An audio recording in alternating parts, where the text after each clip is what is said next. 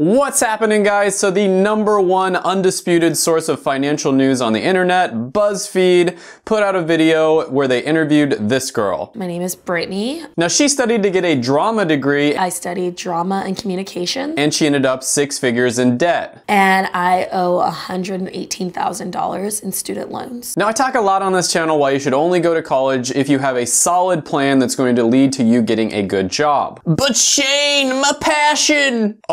Okay, I get it. Calm down. I'm not saying that you shouldn't follow your passion. What are we talking about? All I'm saying is that if your passion is going to put you $100,000 in the hole and prevent you from being able to live a normal life, then you probably shouldn't go to college in order to follow that passion. What did you say? Instead, you should get creative and find another way to follow your dreams, and Brittany here is a perfect example of that. So I'm gonna react to this video, and if you're somebody who's in the same boat as Brittany, I think this video is probably gonna help you out a lot. Because the truth is, if your passion in life is to become an actor or work in Hollywood, getting a drama degree probably isn't gonna help you out that much. Acting is open to anybody. That's quite a waste of time. If your passion is photography, getting a photography degree probably isn't gonna help you much. That the majority of the people that I graduated with never got anywhere in photography. But if your passion in life is watching YouTube videos, getting a degree and smashing that like button studies is a great investment. And all you need to do is turn that little button from gray to blue. Now, I do appreciate if you do that, but without further ado, let's jump into this video and see what we can learn from Brittany's situation. So this is extremely common. Brittany was experiencing probably a lot of peer pressure. All of her friends were going to college. Everyone around her was just taking out loans and acting like it wasn't any big deal whatsoever. Taking loans out was just part of what everyone had to do, that they weren't gonna affect my life that much. And so as a 17-year-old making one of the biggest decisions of your life that doesn't really know that much about life in general, of course that's what you're gonna do. You're just gonna do what everybody else is doing. Going to college is pretty much just a part of the American dream at this point, and so that's what everybody thinks they should do. On top of that, there's a ton of pressure from society, as well as your parents and your family. Everybody's saying you need to go to college to be successful. The media, TV, movies, shows, popular culture, they all portray college as the funnest time of your life. Welcome to college, boys.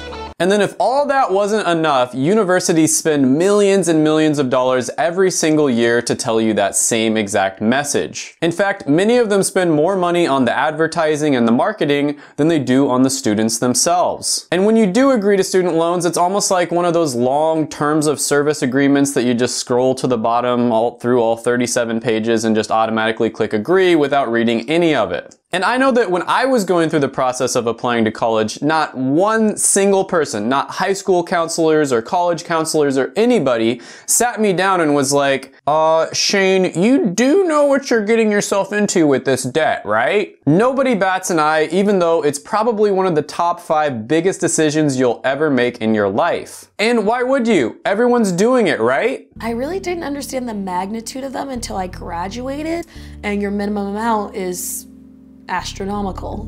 So this is what I'm trying to save everybody from going through with this channel. Way back in the day, like the 1950s, smoking was something that was super cool, and it's just, you know, everyone did it, and so therefore millions and millions of people fell into that trap. Nobody worried about the health consequences because there were so many different forces, from peer pressure to advertising, that were telling you that you should smoke. Well, turns out that smoking is horrible for your health in the same way that student loans are horrible for your finances. This is why you need to start thinking of college as an investment, and any investment has to have a good ROI. And if an investment is going to lead to you not being able to get a job and being buried in high interest student loan debt that you can't forfeit, then don't do it. And sure, it's really sad that we all have to think this way. It would be great if college was just a place for learning and enlightenment and becoming a better citizen of the world.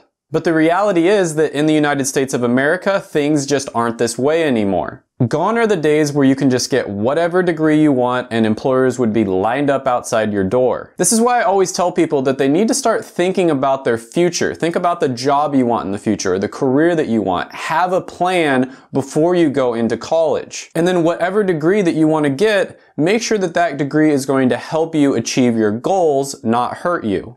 So my total due for this month, $707.74. I'm literally just paying the interest. Holy cow. So she's been paying off her student loans for over 10 years now, and the majority of it just went to the interest. Hardly any of it even went towards the actual loans that she took out. And this is all because of the power of compound interest. So I do talk a lot about investing on this channel, and one of the biggest things when it comes to investing is when you're young, you have time on your side. And here's a quote from one of the smartest people that's ever lived. Albert Einstein says, "Compound interest is the eighth wonder of the world. He who understands it earns it. He who doesn't pays it." And without going into too much detail here, if you understand how compound interest works and you start investing early, you can easily become wealthy. However, in the case of student loans, the power of compound interest is working in reverse against Britney. Now, Britney's only making the minimum payments, so most of her payments is going towards the compound interest, and then a tiny little bit of it is going towards the principal. Now, on top of this, usually other types of loans, like a business loan or a house loan or something like that, if things don't go your way, the business goes under, you lose your house, you can default on that debt, declare bankruptcy, and then, it's not a pretty process or anything, but you don't have to pay it off at the end of the day. Now, with student loans, you can't really do that except in extreme circumstances. You'd have to have some sort of extremely debilitating injury, like you got all 4 of your limbs chopped off or something along those lines. Now, this is obviously extremely attractive to people who actually sell debt, people who profit off of your student loans. It's a huge debt trap, and it's almost impossible for people to get out of it. And if you don't fully understand this, then you're going to be helping some asshole on Wall Street buy his second mega yacht. So at this point in the video, she basically just goes over how she has to be extremely frugal and she has to sell her clothes and a lot of her possessions just to make ends meet. And then she drops this on us. I'm a freelance production assistant. I also work at a dance studio as a receptionist.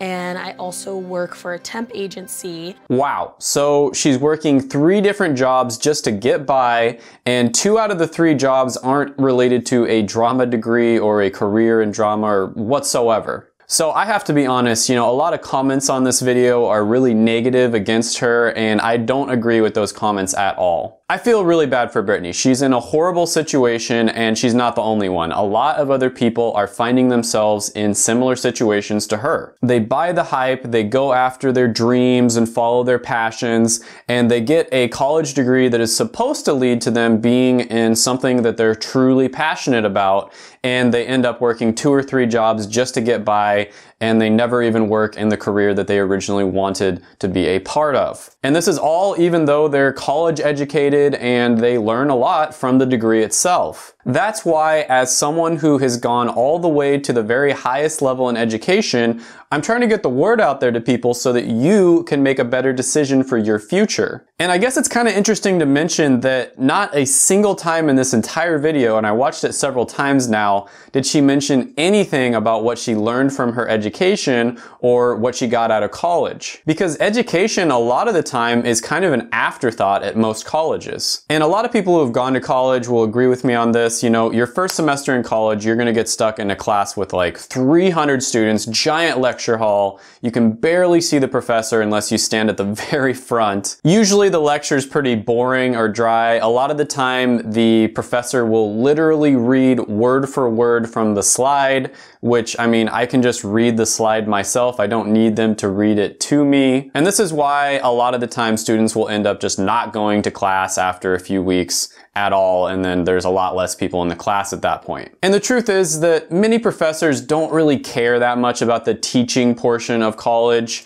They're going to the university, first of all, just to make ends meet, and second of all, they're doing it because they want to research. That's their primary job in their mind. They're all about the research, and the teaching is just a little thing that they do on the side. And I'm not saying all professors are like this. There's definitely a lot of exceptions, but I would say that at least the majority of them, in my experience and the experience of a lot of people I've talked to, have been like this. Now, on top of this, most of the stuff you learn in college, you'll never actually use in real life or even in your job. You know, I'm in the medical field and never once have I ever had to know the ridges and the pathways on a bone that you have to memorize in anatomy. And in my opinion, there's really only two main reasons to go to college. The first one is proving that you have the ability to work hard and sort of just learn how to learn. And then the second and most important reason is for that piece of paper at the end that's going to open doors and opportunities for you. And then I guess you could add the third little part in there, which is a very distant third,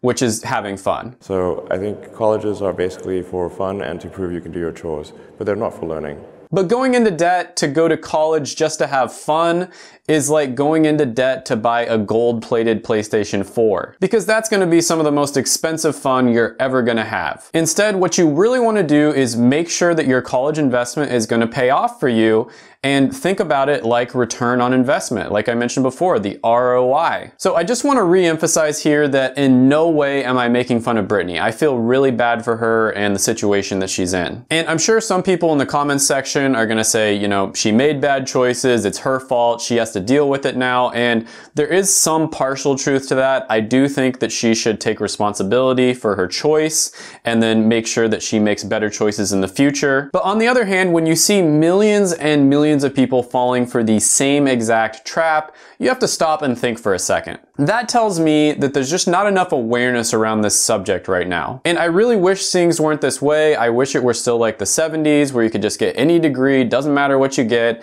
and you'd have a really good job lined up for you for the rest of your life. But at least here in the United States, it's not like that anymore, and you have to start thinking of your degree as an investment. And that's one of the main reasons that I made this channel, so that less people will fall for these sorts of traps. So I really appreciate Britney for sharing her story, and I hope that you can learn something from this video and make better choices for your own life so that you can have a better future. But if you haven't done it already, make sure to smash that like button, hit the subscribe button, ring the little notification bell, and then comment down below any ideas for future videos or any comments on this video.